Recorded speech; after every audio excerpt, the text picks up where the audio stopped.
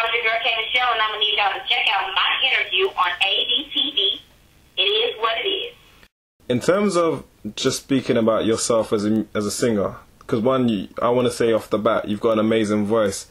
Could you give people a brief insight into how you started in the game and who K Michelle actually is?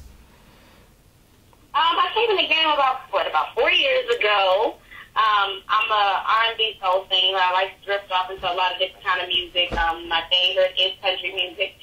I'm a single mother, and I'm just a real musician. I play instruments. I love to produce music, and I love to be around really talented people. Okay. Now, you've been in the game. You've been on, you've been on a major. What is your current situation now? Are you independent, or what's your situation as of now? I haven't really put out anything but some singles on iTunes. I'm not on the label anymore. I was able to get out of that deal.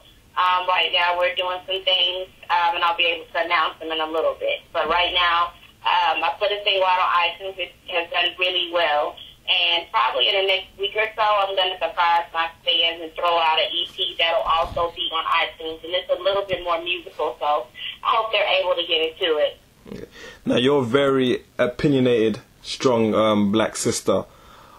For people who want to come into the music industry, what exactly is this music industry all about? Because it seems like it's smoke and mirrors, but for you being on the inside, what is this actual music industry like? They're just full of bullshit. Okay. You just have to know what you're getting into and be able to deal with it. So they are really full of bullshit, and I have to remember the main focus is the music, and that's what I love, and I can't let them take the love for it away from me.